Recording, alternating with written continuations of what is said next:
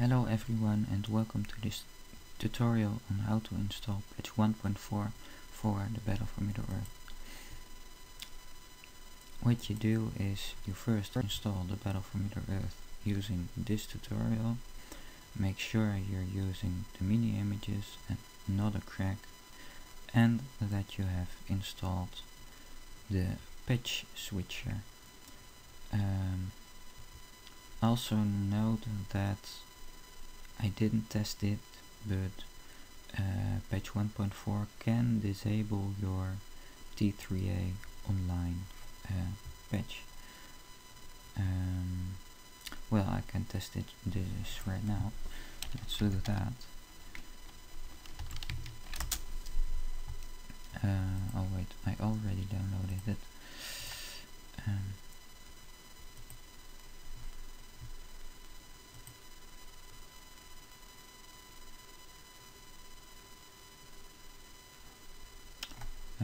Let me search for it.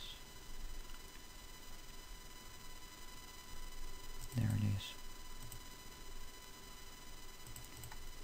Install. Okay, I'll go and get back when it's installed. Okay, so the patches, the T3A patch is installed, the online patch. Now what I am going to do is I go to Facebook and I got this link. It will be in the description, of course. And no, that was not it. This link. Then, well, I click on the English patch. If you have another language installed, feel free to Google for it yourself.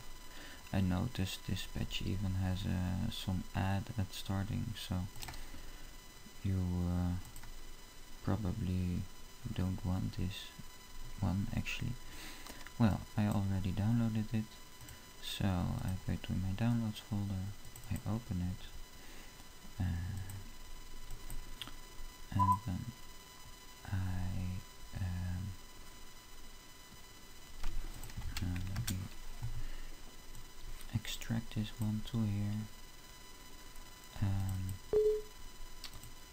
I launch the patch switcher. Make sure you have version 1.6 if you are using the T3A online server, because then you can switch between patches without it disables the T3A online launcher. I'm on 1.0 right now. I will click the patch. It says it's going to install 1.3, but actually it's going to install 1.4, really strange. And I'll be back at you when it's installed.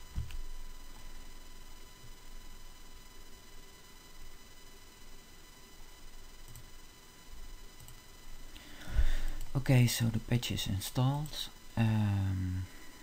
I will run my game right now, and it didn't disable the T3A online launcher, so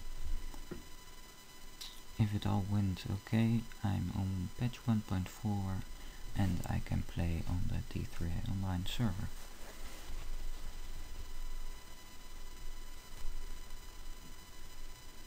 I'll go to settings. Yes, I am on 1.4.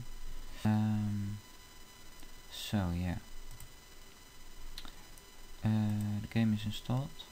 I'm on patch 1.4. It's working. The server's working too. And oh yeah, I'll show you how to get back to 1.0.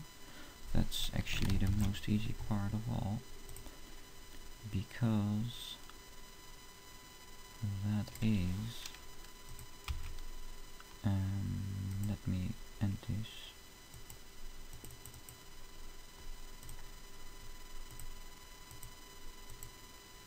Yeah, finally. Okay. So the most easy part of all, getting back to 1.0. Note that it says I'm on 1.6, but that's a bug in the pitch switcher.